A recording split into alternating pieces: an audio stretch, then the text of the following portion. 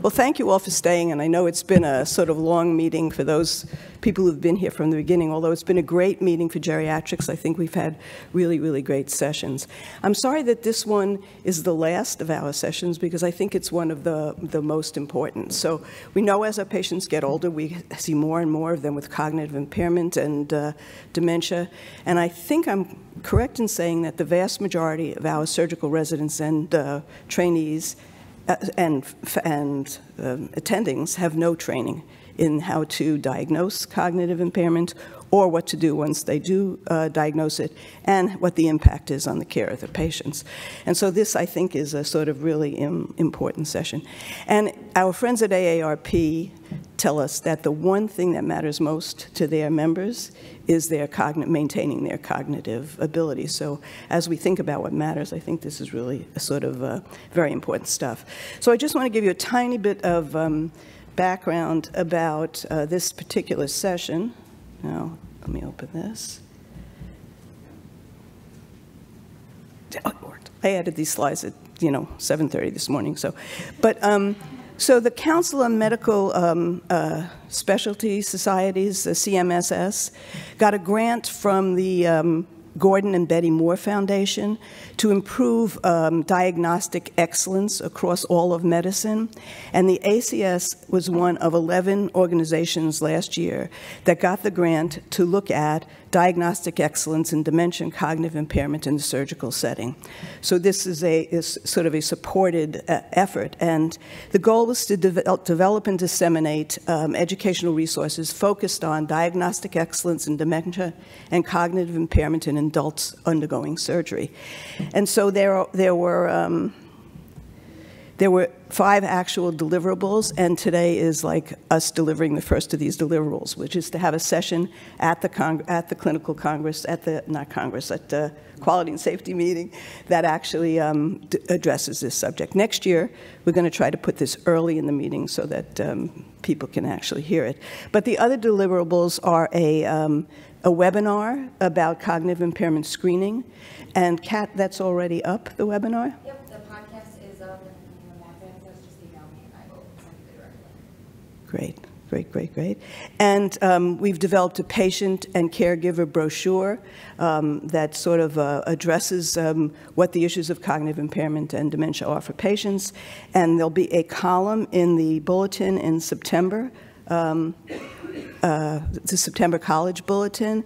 And finally, we're working on a best practice toolkit that will be available on the website. So I think there's really good stuff happening in this area. So let's start this morning's presentation with Julia Berrien. Now, Julia is, you ready? Julia is well known to many of us. Julia is an assistant professor of surgery in the Division of Colorectal at the University of Wisconsin. Her work focuses on improving surgical care of older adults. Julia got her NIA-K Award, first time trying, which is fantastic, which focuses on the application of systems engineering and implementation sciences to geriatric assessment. So, Julia, you ready? I think you're set up there. Yes, thank you. Thank you so much. Oh, okay, great. That's all right. Mine is short and sweet. So, so thank you everyone for coming in the morning on the last day. So I'm going to be talking about screening in the preoperative setting. My disclosures are simply related to my grant support. And I suppose, we talk a lot about why this is important, and of course I will touch on that. But the truth is that, there's a lot more to it, so I'll try to go in a little more depth about, who to screen, what's involved, how to choose your instruments, etc. So, formatting issues, sorry. So, why screen? Ultimately, we know that older adults are at high risk for postoperative delirium or longer-term cognitive decline, which collectively are called perioperative neurocognitive disorders, or PNDs. That's kind of newer terminology. We will be talking about this at length throughout the session, so I will not be going into detail about this, but it's important to be aware that screening can help us identify those who are at highest risk for postoperative delirium or PNDs. It can help us counsel patients better and educate their families better. And this ultimately leads to a better experience for them, even if they do develop a syndrome like postoperative delirium. And then hopefully we are able to prevent those episodes of postoperative delirium by identifying the highest risk patients. And then finally, the last point, which makes me very sad that it had formatting issues, because I think it's really important, is the idea that we can connect patients and families with resources and really leverage the surgical episode to provide them better, longer-term care. For example, plugging them into something like a memory care clinic. So, you know, who should I screen? So if you have a brain, you're at risk for dementia. I do not recall who I heard say this because I've listened to many various podcasts on dementia. But, you know, ultimately, you know, CMS is changing and recommending more screening for cognition as part of their annual wellness exams. You could say that that's not feasible. We only want to screen the highest risk population. So you could potentially start with the oldest old, you know, 85 plus. You could start with those who have some clinical degree of concern. I would say whatever is feasible in your system is the important place to start. We say this a lot, you know, don't let perfect be the enemy of good. I put CMS up here as well as the American Academy of Neurology, who also does recommend screening for cognition, for cognitive impairment in older adults. So, you know, let's assume that you're really just going to try to screen everybody, 65 up, who is having a major operation. So what exactly is cognitive screening? Well, I think it's important to say what it is not. This is not a diagnosis of dementia or mild cognitive impairment. It is simply screening for risk.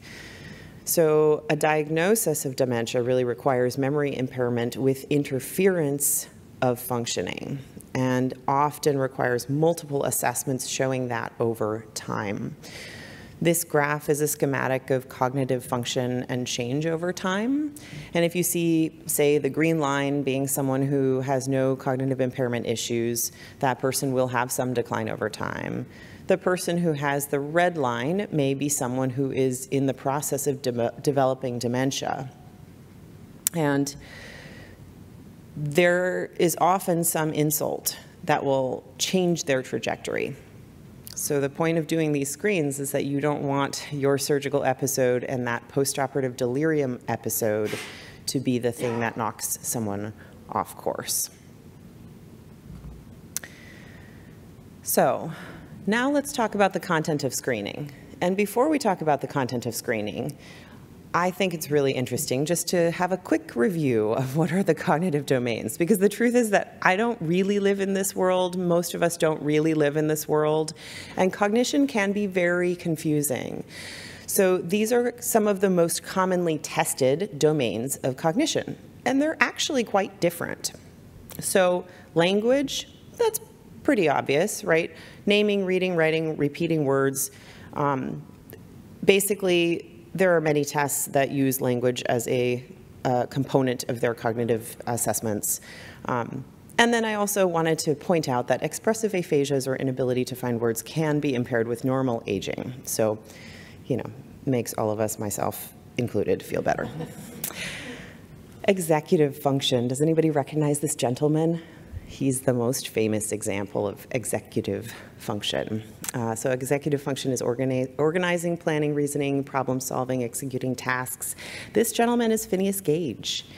So in 1848, he had a tamping iron explode, and it was driven through his left cheek into the vault of his skull and went straight through his frontal lobe. And what's more remarkable than the fact that he survived was that there was a physician able to do cognitive testing on him and document what changed in his cognition. So this top line, he remembers passing and past events correctly as well before as since the injury. So his memory as the domain of memory, that was actually all intact. Everything that was disrupted was related to his executive function. So you can see here, he was capricious and childish and obstinate. He was fitful, irreverent, indulgent. His mind was radically changed. But he didn't really have memory impairment. Abstract reasoning. This is analyzing information, detecting patterns or relationships, solving intangible or theoretical problems. So if you look at these two pictures, it requires some degree of abstract reasoning to say what is the similarity between a plane and a bicycle to be able to realize there are two forms of transportation, interpreting context and societal functions. So then that leads us to memory, the last and often tested domain. So there are a lot of subdomains within memory. Short-term, long-term memory, we use those terms all the time. Procedural memory is kind of obviously related to the steps that all go together to create a procedure. Declarative memory being more facts. Episodic memory being the context and all of the details surrounding an episode. And then semantic memory being related to knowledge base or what we build in our professions. Okay, so now that we've done that, how to choose your screener. So it's helpful to kind of think about those domains when you start looking at different screening instruments, because you'll start finding patterns of, oh, I see that this one is more testing attention, this one is testing, executive function, et cetera. So thinking about the domains, and then thinking about sensitivity and specificity for a given outcome. Finally, feasibility, as I've said before, don't let perfect be the enemy of good. You really need to know how much time it takes to administer and how easy it is to administer. So, as an example, the mini mental status examination is widely used, but it is quite time-consuming, and it really was developed for dementia. So it doesn't have great sensitivity for mild cognitive impairment, and that really is what we would want to be testing for in surgical patients who otherwise are coming to us for operations. So perhaps don't use that. I reviewed a number of the literature, a number of papers in preparing for this, and I found that this was a quite helpful review. Screening for mild cognitive impairment in preoperative setting, this is a narrative review, but they were very specific about what was their inclusion and exclusion criteria. So, they were very specific about using screeners that covered the domain of memory. And they made the argument, amnestic mild cognitive impairment is the most common subtype that will progress to something like Alzheimer's disease or other related dementias. And so they specifically were searching for screeners that used memory as a component.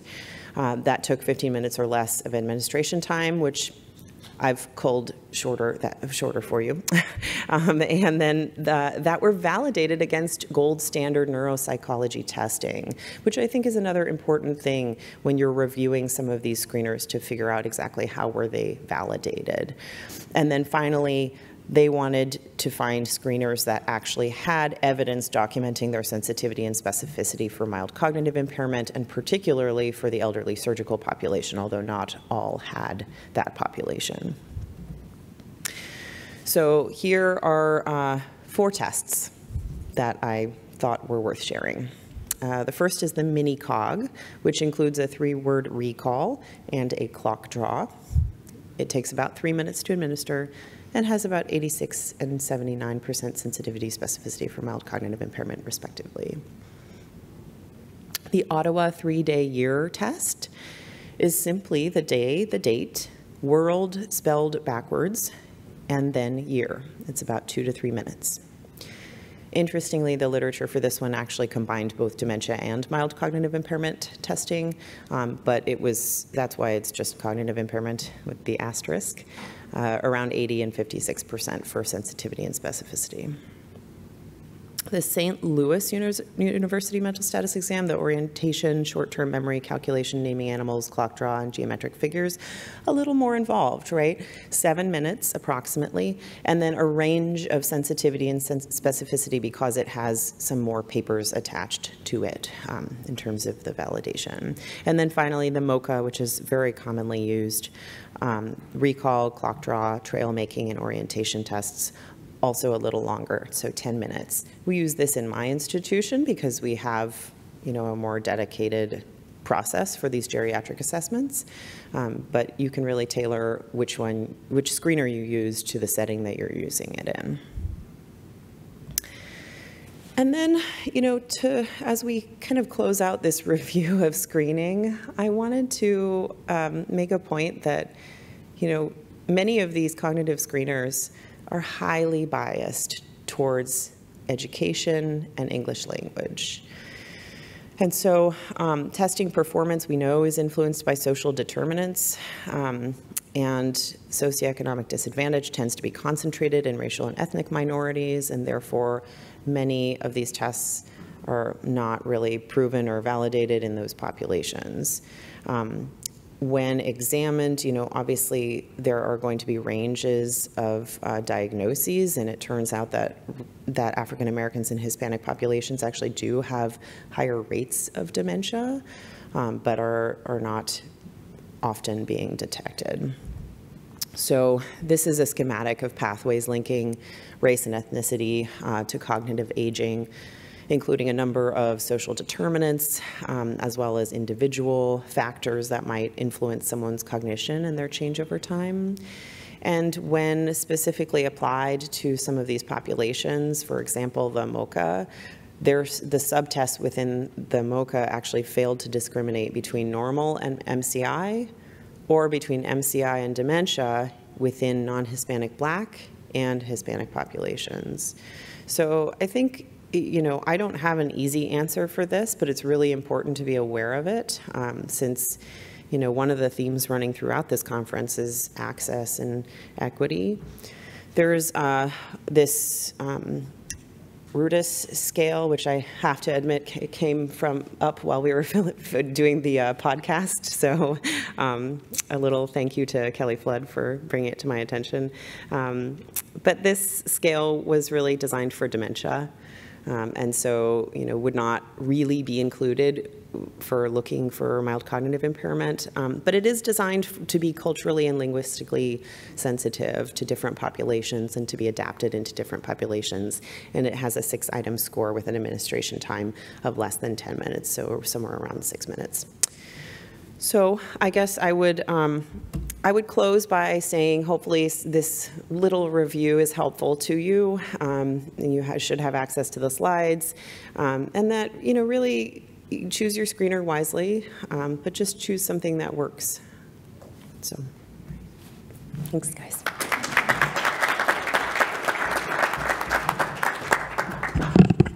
Thanks, Julia. That was a really great review. And let's go on to Sarah Wingfield. Sarah is one of the population of geriatricians who loves to work with surgeons. She's at the University of Texas in Southwestern, and she's the founder and the director of their POSH program. So, Sarah. Thank you for that introduction. Let's get my slides up.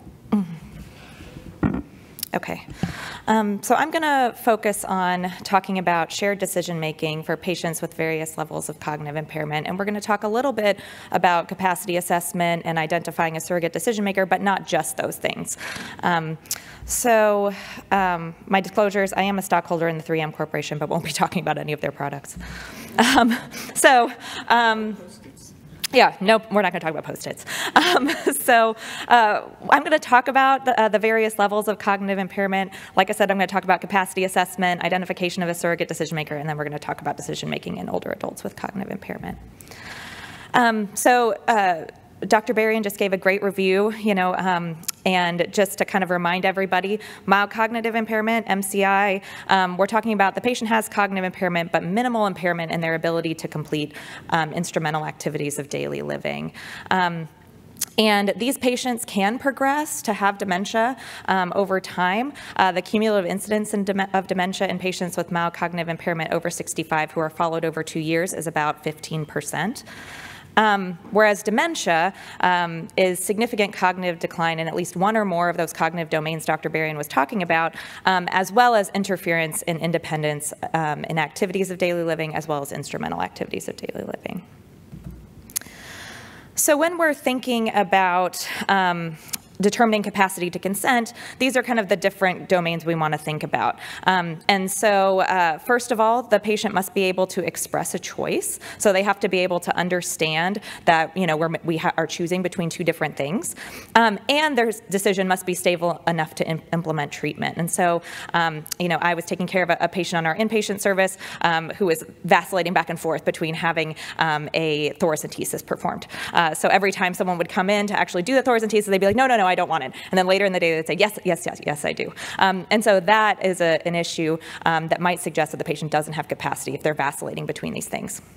The patient has to understand the relevant information, as well as be able to appreciate the situation and its consequences. So they have to know what their illness is, what the different treatment options are, as well as the consequences of either receiving the treatment or refusing the treatment.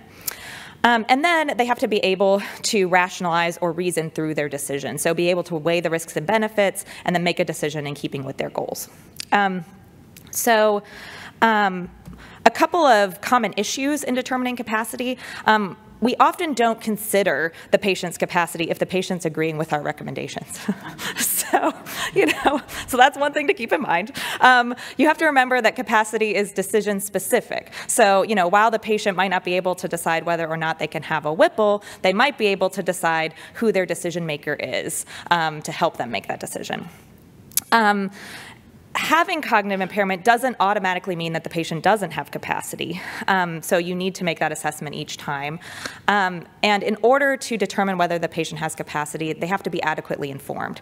So if you don't know what the previous discussions about the issue has been before they come in, you can't necessarily say they don't have capacity because when I went in, they said they didn't know anything about their surgery. Also, the patient must participate in the capacity assessment. So one of the most challenging situations I run into is when the patient just refuses to answer any of your questions. So when you say, please, tell me a little bit about what somebody's told you about risks and benefits, and they're like, I don't need to answer these questions, that becomes really difficult to assess whether they have capacity or not.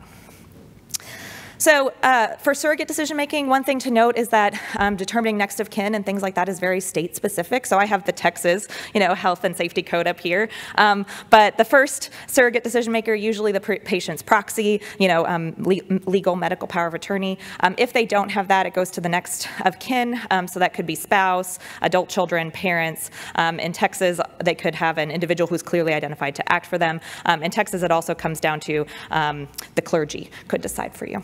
And then the surrogate should use this idea of substituted judgment, which is making the decision that the patient would make if he or she were able. I also wanted to talk a little bit about bias. There are several studies looking at patients with mild cognitive impairment, and it turns out that they have shown that older adults with mild cognitive impairment actually receive less guideline concordant care for cardiovascular disease. So this was looking at people who had acute MI. The blue is patients with mild cognitive impairment, and so patients with mild cognitive impairment were less likely to receive cardiac catheterization within 30 days. They were less likely to be revascularized within 30 days, and they were less likely to receive cardiac rehabilitation within the next year. However, there's no evidence that patients with MCI actually want less treatment than patients with normal cognition. So while they are receiving less treatment, it's not clear that that's what they want. So this was one study looking at would patients want life-sustaining treatments in the setting of different diagnoses. And so the black bars are patients with mild cognitive impairment, and then the light gray is patients with normal cognition. And so, it is interesting, I think, to point out that patients with mild cognitive impairment actually would want life-sustaining treatment in the setting of Alzheimer's disease. So several studies in the geriatrics world have kind of looked at people's treatment preferences and how they consider quality of life as they go along. And if they develop disability, people tend to adapt to that disability. And so, it's interesting that people who already have cognitive difficulties would still want to receive treatment in the setting of dementia. This study was looking at the impact of physician decision-making in the setting of mild cognitive impairment. So they were interviewing different physicians on how they make different decisions about offering treatment or not to patients who had mild cognitive impairment. They were performing semi-structured interviews. Interestingly, these were cardiologists, neurologists, and internal medicine physicians. What they identified was that a lot of these physicians were not very clear on the difference between mild cognitive impairment and dementia, despite the fact that in this study they did define it before they started asking them questions. And there was a lot of assumptions that patients with mild cognitive impairment are frail with poor functional status, which I know many people in this room know that people with mild cognitive impairment may be frail and have poor functional status, but they also might not. And there was an assumption that MCI is very likely to progress to dementia. And like we talked about, it's about 15% over 2 years. So not everyone does progress, and some people do improve. So just to point out the different components of capacity that are impacted by cognitive impairment, and actually patients with mild cognitive impairment and patients with mild Alzheimer's disease are able to voice preferences regarding their care. So they're able to do that first step of saying whether they, what choice they might make. They're also able to voice a reasonable choice, so meaning things that make sense maybe with their prior goals and values and that kind of thing. Now, the components that get more impacted as people develop more significant cognitive impairment, so appreciating the situation and its consequences. So here you can see about 22% of these patients with mild Alzheimer's disease, are having that issue. But patients with mild cognitive impairment, you still do have a significant percentage that can identify the situation, appreciate the situation and its consequences. And then there's more trouble with reasoning and more difficulty as well with understanding. So you can see that 0 of those patients with mild Alzheimer's disease can kind of understand, kind of the situation and its consequences. So kind of getting into maybe a model of how we can incorporate shared decision-making in patients with mild cognitive impairment. So I thought that this kind of review was really helpful. And so as you're thinking about we kind of talked about how the patient can voice preferences, right? They can voice their values. And so when you're assessing values and preferences, the patient should really be the person that you're talking to, in this scenario. And they might have their care partner there, but kind of in the background, right? The care partner's there to sort of support. They're there to hear, what the patient has to say so that they can help maybe make decisions for the patient in the future if needed. Then when you're at the point where you're weighing the medical evidence and trying to decide the situation and its consequences, right? We noted that people have more trouble as time goes on and their cognitive impairment worsens, that in this situation you need to talk to both the patient and the care partner, right? And the care partner can be there to help, maybe ask questions and things like that. And then when they reach a decision, it's really a shared thing, right? But again, the patient is kind of in the forefront here on this model. So some strategies to improve shared decision-making in patients with mild cognitive impairment. You want to make sure that you've identified the patient as mild cognitive impairment, not dementia. You want to make sure that you've clarified the patient's preferences regarding shared decision-making and getting the care partner involved. You do want to establish continuity of care so that you as a provider can follow their cognition over time. You want to make sure that there's a quiet environment, you limit distractions so that they're able to focus on what you're saying, you allow adequate time to make the decision, and you reevaluate over time their level of cognition. You want to solicit their values as well as present the medical evidence. And in this situation, you want to make sure you're identifying those cognitive weaknesses and trying to provide support to them. So you can use print tools, right, where you write down these things. I think the tool of the best case, worst case scenario where you draw out the diagrams really helps. And employ teach-back methods as well as engage care partners with the patient's permission. Just to remind everybody in the audience, these are the relevant GSV standards that address these things. And as a summary, patients with cognitive impairment have a range of abilities, so really you want to do a careful assessment of capacity. It's our responsibility to engage the patient in decision-making at their level of ability. Patients with mild cognitive impairment and dementia can voice preferences about their care, and so you really want to engage the care partner to help support their decision-making, but not to, override it. All right, thank you, everybody. That's my... Thanks very much, Sarah. I have some questions about the year to come. So, I'm looking forward to questions. Okay, our next speaker is Elizabeth Wilcock. Elizabeth is assistant professor at the University of California in San Francisco in the Department of Anesthesia, one of those anesthesiologists who likes to really work with her, although all anesthesiologists. And her work is on long-term and short-term outcomes, cognitive outcomes after surgery, including strategies on how to better incorporate the needs of the patients and caregivers when considering the discussion. Very interesting. Thanks.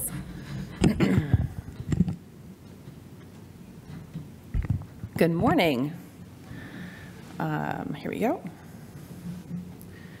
So I'm going to be speaking about long-term cognitive outcomes. And first, let me define, I'm sort of talking about 1, 2, maybe beyond years after a surgery. There's a lot of concern about long-term cognitive outcomes in older patients who receive major surgery and anesthesia. Articles like this come up every couple of months to years, and I particularly like this one from the Washington Post from a few years ago because it highlights an anecdote from Dr. Daniel Cole. Dan Cole is a neuroanesthesiologist at UCLA. He was past president of the American Society of Anesthesiologists, which is, like the governing body for all 40, 50,000 of us. Dan Cole's dad had an open heart surgery, a CABG surgery for revascularization, and he was perceived to be cognitively normal before, and after surgery he returned to 80% of his baseline, and he in fact never recovered his full cognition. And if Dan Cole was surprised by the degree of cognitive change that his father experienced after a major surgery, how is it possible that we as anesthesiologists or surgeons or anybody are preparing patients adequately for what plausible cognitive outcomes after surgery might be? Long-term cognitive outcomes are tremendously important to patients, to their families and caregivers.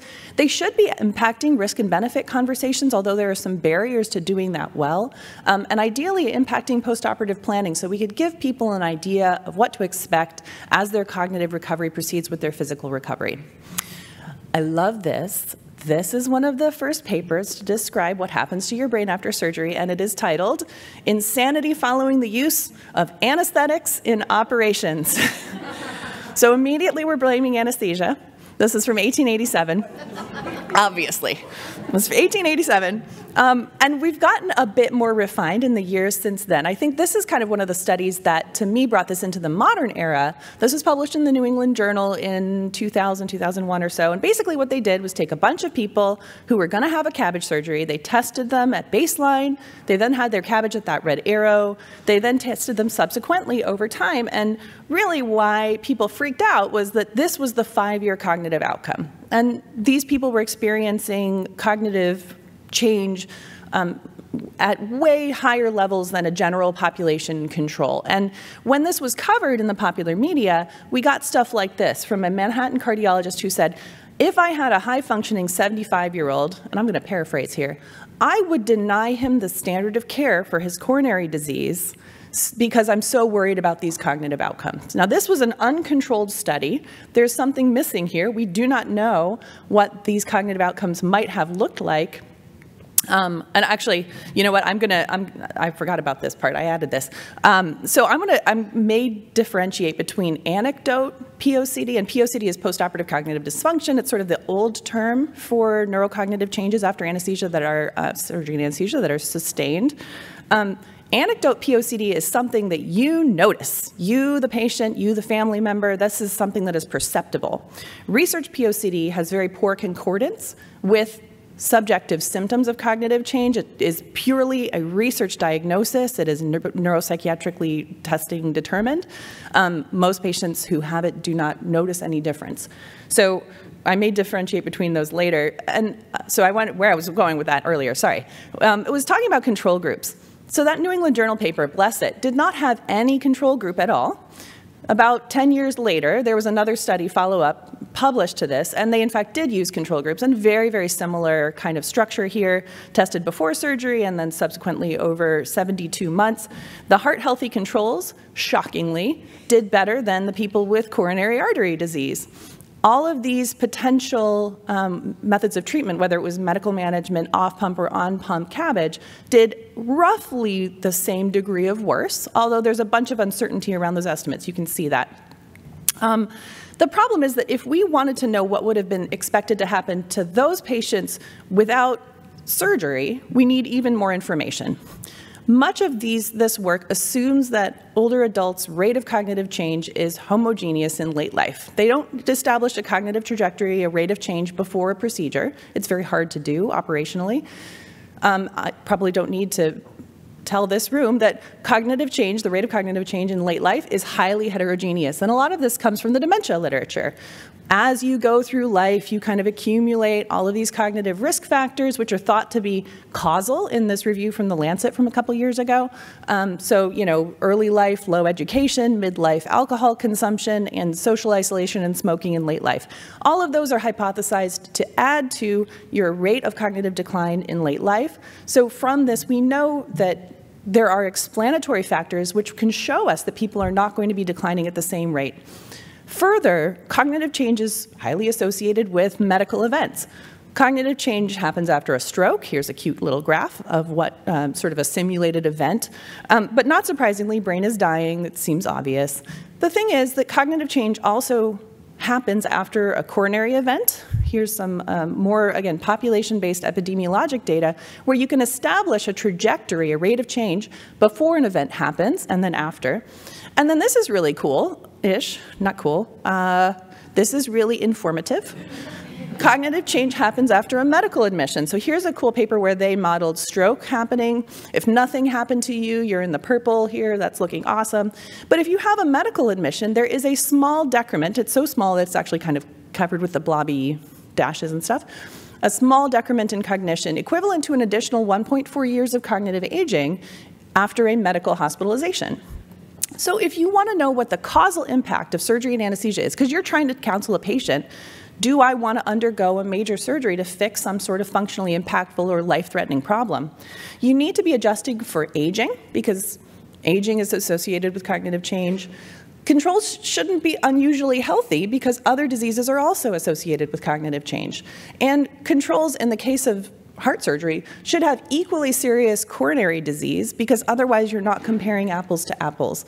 Coronary disease is associated with the cerebrovascular disease, which is obviously associated with accelerated cognitive decline. So the only difference, ideally, would be that controls should have no surgery and anesthesia. And there is, in fact, a cute little model setup that we leveraged comparing CABG versus percutaneous coronary intervention, which is a very clever non-surgical method of revascularizing a blocked coronary artery, or PCI. So in this paper that we published a couple years ago, we asked the question, do major surgery and anesthesia cause cognitive decline?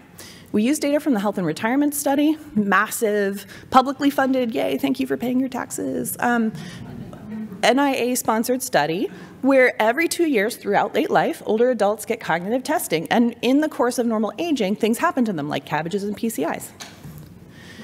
It allowed us to graph stuff out kind of like this, where you see somebody coming into a procedure, you can look at how fast their cognition is changing before the procedure, you can model where exactly in time this happened, and you can look to see if there was an acute change in the rate of cognitive decline before versus after the procedure in one group, and you can even model a control group. And what we hypothesized was that the CABG group would experience kind of an acute inflection point because it is a major maybe trauma thing that happens to your body, and that the PCI group would maybe continue on a similar cognitive trajectory. So this was published in JAMA a couple years ago, and what we saw was absolutely no difference between the CABG and PCI groups. There was no difference before, there was no difference after. That's the left panel, that's a cognitive score. On the right panel, that's dementia probability, which was also not different. And I wanted to share to this room that we as a medical community are not causing wholesale cognitive harm to older patients by offering clinically indicated surgeries to them. There is not a systematic cognitive hit that we could detect here to a very high degree of precision. Surprisingly to us, all of these things were hypothesized to directly cause cognitive change. Surgical trauma, anesthesia, cardiopulmonary bypass pump, postoperative delirium. None of these things summed together were strong enough to see an effect between the CABG and the PCI groups, even though they would all be expected to be very poorly maldistributed as potential causes of cognitive change. But wait, you say, there is a bit of a wobble where the gold group, the CABG group, maybe is doing a bit better and a little bit worse afterwards. And I say, I was very fortunate to have pre-specified that we would subgroup out off-pump CABG. Off-pump CABG, you don't get hooked up to a bypass machine. It was hypothesized to be better for your cognition because there's not all these little, pumpy bits picking up and thrombosis. Sorry, anesthesiologist. Not even a cardiac anesthesiologist. But it was supposed to be, right, pump head. Maybe you've heard that term. That's a whole term for like the cognitive change we thought was caused by the coronary bypass pump. The cognitive decline was essentially only seen in the off-pump CABGs. And our best explanation for that was that off-pump CABG is a clinically inferior revascularization therapy. People have worse cardiac outcomes after an off-pump CABG. It's not as good as surgery. And that, in our hypothesis, is associated perhaps with worse cognitive outcomes long-term. So I've just told you that Dan Cole's dad shouldn't exist. But actually, no. Like, we have to be a little bit more nuanced here, because looking at population-level outcomes doesn't necessarily tell me what's going to happen to the individual patient in front of me. And my mental model of this problem has to include credible, genuine anecdotes like what happened to Dan Cole's dad. So we applied a definition for POCD, kind of a very adapted one, to the cohort and found that there were some people who experienced outsized cognitive change compared to where their baseline was. Those people who met our definition for major POCD, as a group, experienced an additional 25 years of cognitive aging around the time of their surgery as modeled, and it happened in both the CABG and the PCI groups. So it's not restricted to surgery. It's a medical exposure thing. We compared the two groups on who met these criteria. The people who met criteria for major POCD were on average older. They were much more likely to have had an off-pump CABG. That was the group that kind of drove that in the surgical group and caused the maldistribution between CABG and PCI. They were more likely to be frail. They were less likely to have an elevated BMI. And these factors, I probably identify people who are already on a faster rate of cognitive change. It's hard to know how much would be attributable to the surgery itself versus the methodology that we had to use, which was very well aligned with kind of the old methodology in that New England Journal paper, where we were just basing it on a preoperative measurement and not on a trajectory. So these factors also will scoop people who are on a more rapid rate of decline. Still, because of the risk of unrecognized cognitive impairment, which is very, very high preoperatively, it's important to identify these people who are likely to have cognitive change afterwards, whether or not it's from the surgery or not. And kind of trying to come up with who it is that's caused by the surgery is like a pie-in-the-sky idea that we're trying to work on. But you can potentially put these together into kind of like a cognitive risk stratification model. We did just because we could, not because this is necessarily clinically useful, but it is possible using epidemiologic data to identify an at-risk population and identify risk factors that may risk stratify you into being higher or lower risk. If we do a cutoff at a 50% risk, here we go, so only like 4% of the people who screened as low risk would have met criteria for major postoperative neurocognitive disorder.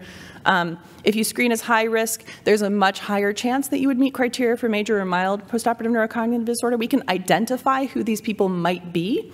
It's still not a causal link, but nonetheless, if you were to preoperatively identify them, you could imagine that some proportion of patients would undergo a more cognitively friendly pathway, or maybe they would have more detailed preoperative cognitive testing and particular attention to delirium prevention and other things that we potentially could do to help and improve the cognitive outcome, or at least talk about it ahead of time.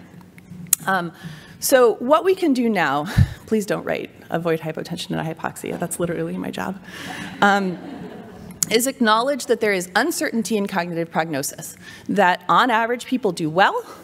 At an individual level, people may not do well, and we don't have great risk stratification strategies yet to understand who those people will be preoperatively, but it is a real thing.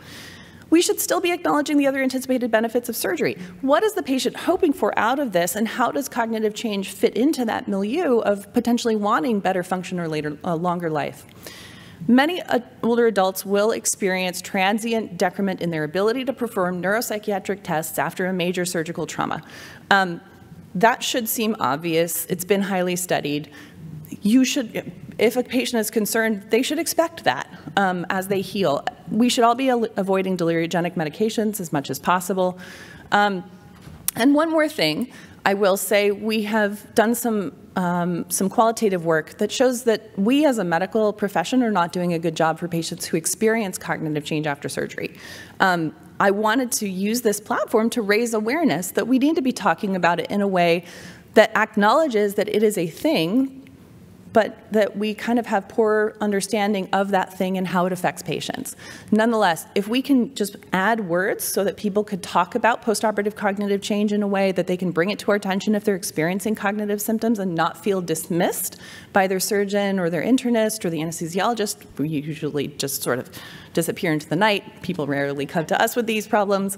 But nonetheless, the research definitions we're using require detailed neuropsychiatric testing. That's a problem because it doesn't have clinical extension. There's no pathway for how to do this. Neurologists and psychiatrists who understand testing don't understand peri-op. Anesthesiologists, surgeons, and interns often are not trained on cognitive domains and neuropsychiatric testing. So just knowing the words can be helpful. For those with persistent cognitive complaints, we don't have a unified strategy. It would need to cross disciplines pretty substantially. And even just recognizing that this is a possibility is, I think, a help to your patients. Thanks, everybody.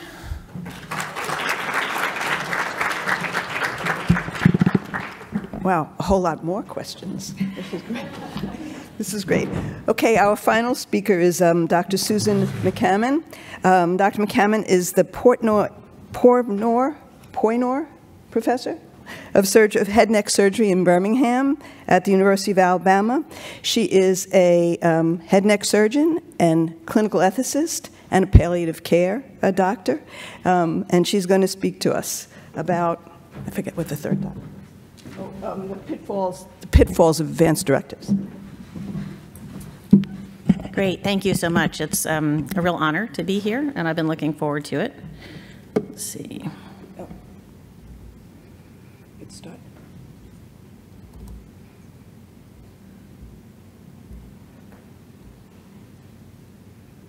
Just did it once, it will start. Yep, there you go. Okay. Great, thank you. So I'm going to talk about pearls and pitfalls of advanced directives and contemporary alternatives to assessing patient priorities and desires. I don't have any disclosures.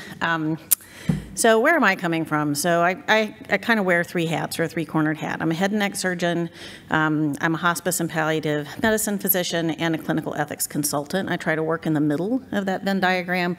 But I spend a lot of my time doing advanced care planning and completing advanced directives as a surgeon, as a palliative care consultant in the high-risk perioperative clinic, and as the clinical ethicist often on nights and weekends, where the majority of our consults are about either counseling surrogate decision makers to help with decisions or serving as the surrogate for unrepresented patients.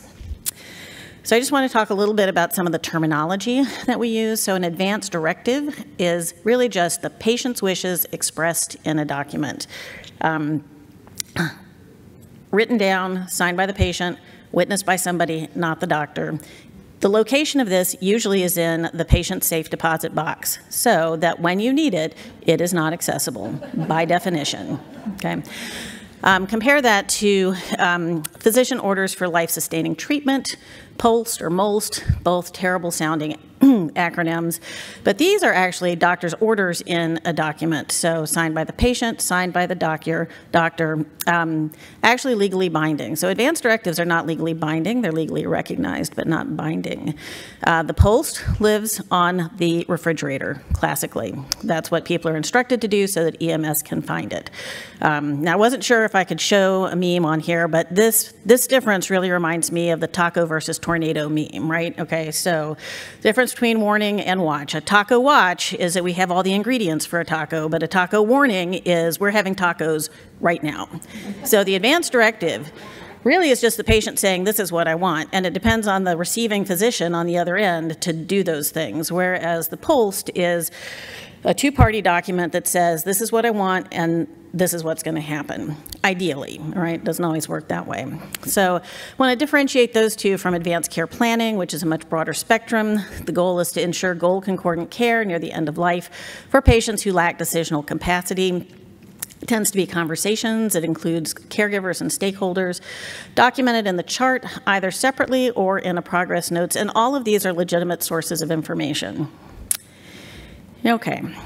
But the great promise of the advance directive was not fulfilled. Many of you, I'm sure, are familiar with the support trial in the end of the 20th century, turning into the 21st century, looking at the promise of just getting people to complete these documents. If we could just get people to complete the documents, we would be in good shape. And then in 2021, Sean Morrison wrote a pretty controversial editorial basically saying, this doesn't work, okay? Getting the advance directive doesn't work. The advanced care planning documentation and support trial and several others that he summarized was not associated with influencing any of the medical decision-making, did not enhance the likelihood of goal concordant care, did not improve patient or family perceptions of the quality of care, and it did not improve healthcare utilization. His main point was that it sounds good, common sense says it is good, the data doesn't really support it, and there are big opportunity costs in making big investments in just getting advanced directives completed,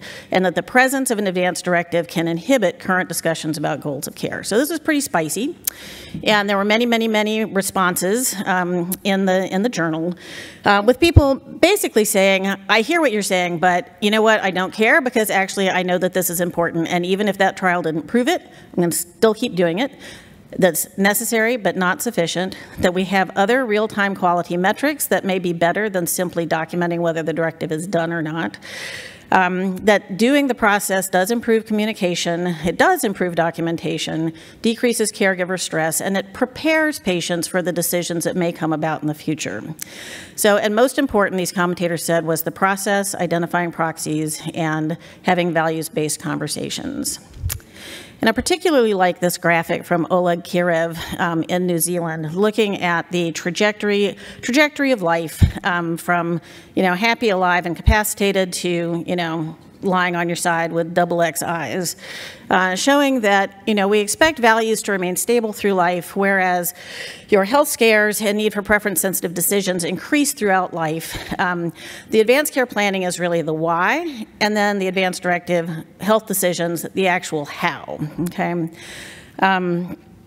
And I would point out that I think one thing that's really important in talking about folks with cognitive impairment or dementia is here, with this assumption that values remain stable through life, and also in the scenario planning that informs Gretchen Schwartz's best case, worst case scenario, there's this idea that the person remains stable throughout life, but with mild cognitive impairment and then progression to dementia, that personhood really changes. And so you begin to think about and talk about what it means for your current self to make decisions for your future self, and for your current self down here to be satisfied or dissatisfied with decisions made by your former healthy self.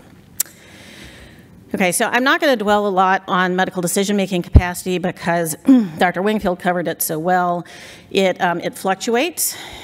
It varies from time to time and situation to situation. It can change. Importantly, I want to point out that contemporary clinical ethics recognizes the right to patient autonomy even when, and maybe even especially when, patients become incapacitated or disabled. And this literature really arises out of disability studies and looks towards preserving the dignity and assent processes of patients who can no longer perform consent or even are deemed to be lacking medical decision-making capacity. So shared decision-making exists along a continuum. We've talked about shared decision-making. Once you start to lose capacity, the more contemporary models of advanced directives and advanced care planning include supported decision-making, where you put the patient with dementia, that's what that acronym means, as much as possible in the center, and the caregivers support as much as needed. But as capacity wanes, you move into needing surrogate decision-making. There you have a patient who may not be able to participate, and the caregivers make decisions using the ethical standard of substituted judgment, meaning what would your loved one decide if they could fully understand their condition. But patients also, without caregiver or representative, require surrogate decision-making, and then you strive as much as you can to use their goals and values, but often you wound up using the best interest standard, and it often reverts to a clinical ethicist like me. In some institutions, it reverts to a committee. Occasionally, you have to go to a court-appointed guardian. That is typically not timely or helpful in a perioperative situation. And I'd like to point out that there is a big difference between using a surrogate who doesn't know the patient to give permission for non-escalation or a code status of DNAR versus withdrawal or de-escalation of care. Right, I want to turn now to an ethical framework that I think can be helpful in supported decision-making and surrogate decision-making. As physicians, we are marinated in our entire career and all our board exams in the ethical framework of principalism, autonomy, beneficence, non-maleficence, and justice.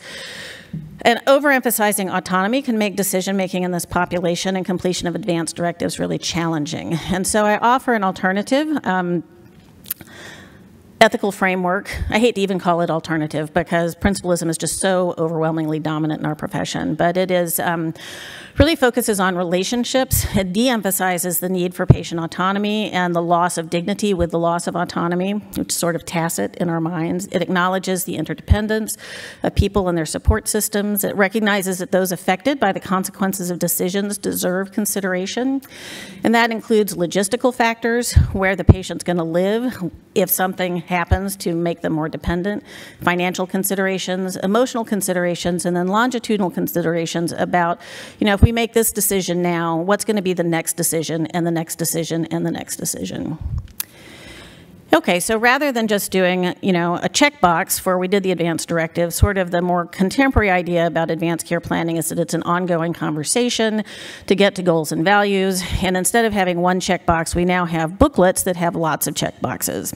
And this is just a smattering of some of the many things that we have for serious illness conversation workbooks, training for providers and caregivers. And I'd like to ask, how many of you in the audience have actually filled one of these out? With a patient? For yourself? Okay.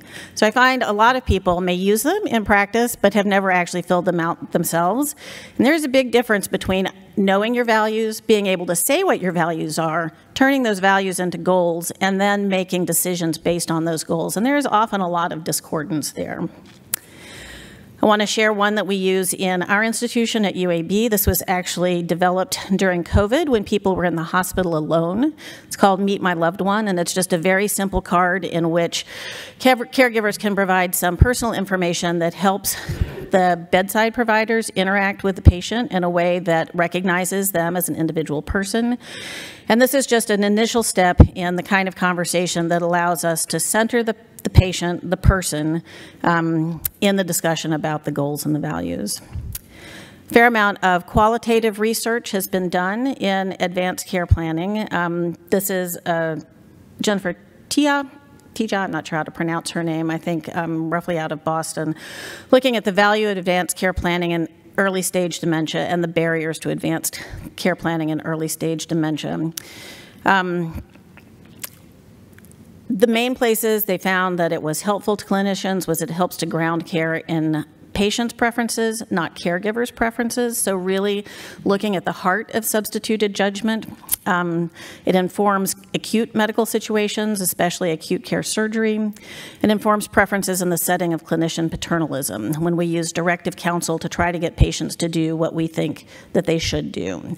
And just a shout out to the idea that we rarely question patients' capacity when they are doing what we think they should do. And the barriers that they identified were just the dynamic changes in medical decision-making capacity. Again, folks who have mild cognitive impairment or dementia may still retain capacity. There are different levels of capacity for simple decisions like who do I want my designated surrogate decision maker to be, who do I trust to make decisions for me, versus weighing the pros and cons of different cancer regimens.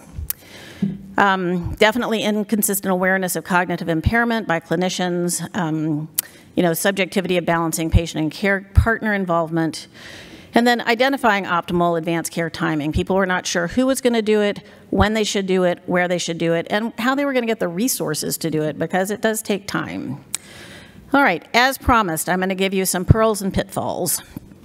So here are some of the pearls. Advanced care planning, including an advanced directive, is better when done earlier and more frequently. In folks that I see, I start this conversation with who's your surrogate in my very first visit, literally my very first visit. We do what we're going to do, and then I say, if you become too sick to talk to me, who am I going to talk to? And then we revisit it at every visit until we get to the point where we can really look at a decision, a specific decision that is relevant to the patient, not what do you want to have happen when your heart stops, okay? But if this happens, do you want to have a trach and a peg? Do you want to have them long-term? Are you willing to tolerate them short-term? So specific decisions.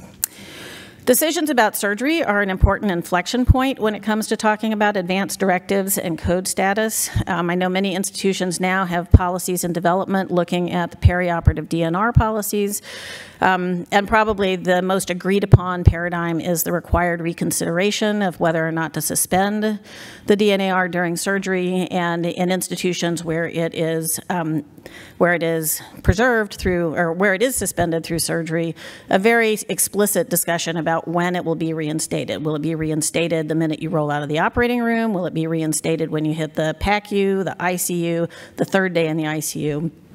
And that, of course, ties in a lot to surgical buy-in and the Ulysses contract of just exactly what are you agreeing to when you agree to a surgical intervention. Okay, this pearl is really important to me. Any documentation is better than no documentation. Okay, so if you have this conversation, even part of this conversation, put it in your note. Record it as part of that note that gets copy-pasted forward forever and ever and ever. I mean, if there's any good thing to come out of the copy-paste function, it is that your goals of care, conversations, even little snippets will be preserved forever in the current note. And I will say that as the clinical ethicist, I do go, when I have to act as somebody's surrogate, I go back and I look. And if they don't have an advance directive, if they don't have a surrogate, or if they have a surrogate who doesn't have any idea, I can go back and I can say, well, look, here in this visit, they talked about this, and this is what was important to them. Okay, acknowledge that there may be discordant wishes. This is important because it's not all, daisies. So are we making a decision that they would make if they could understand? Are we making the decision that we think is the right one for them to make? Are we making the decision that feels the best for us as a loved one? It's important to be aware of and resist the golden rule thinking, meaning do unto others as they would do unto you. I'm gonna make this decision because it's what I would want for myself. Okay. When patients look at me and they say, "What would you do if it were your mother?" I always start my answer with, "Well, my mother is really different from me and probably really different from you." So first, I would say, I would say this is what's unique about my mom, and this is how I'm going to make this decision. Okay. Neglect or abuse. Surrogates not acting in the patient's best interest at all for nefarious reasons, okay? It's rare, but not never. And actually, I'll take that back. It's not rare at all. It's very common. There are a lot of dysfunctional families in the world, okay? And you as a clinician and me as the ethicist, or me as a clinician and you as the ethicist, we're not going to solve that. And I get many calls from the bedside saying, you've got to intervene. And in the end, it's very rare that it is better to go to a court-appointed guardian. Okay, I already talked a little bit about the current versus future self, present versus former self. That's a whole talk in itself. And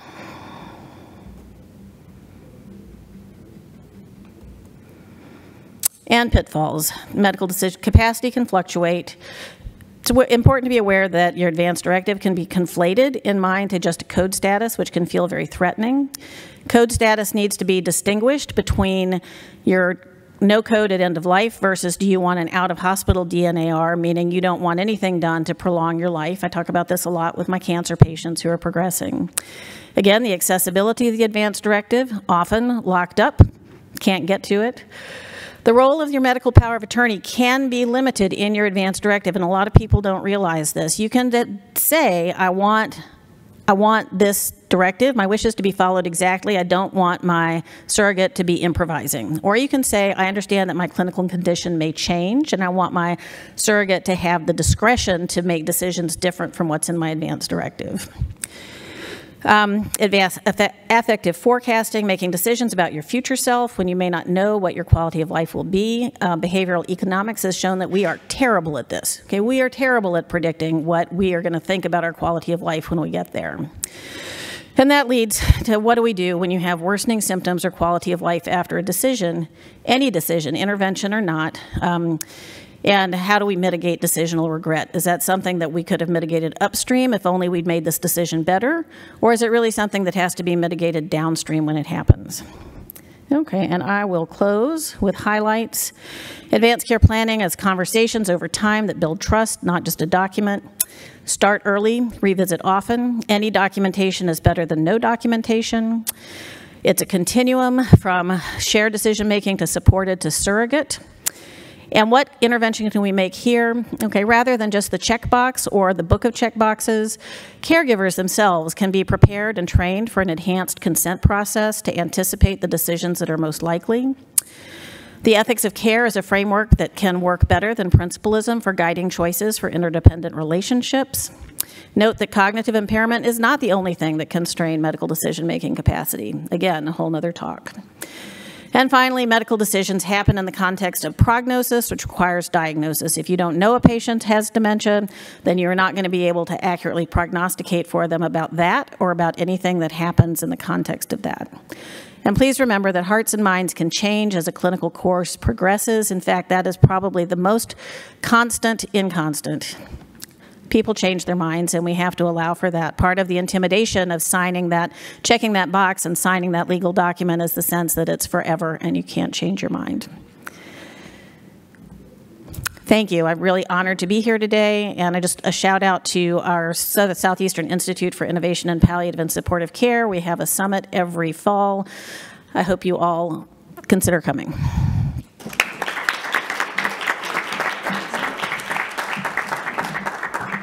Wow, well, those were 4 really spectacular talks. Thank you all so very much.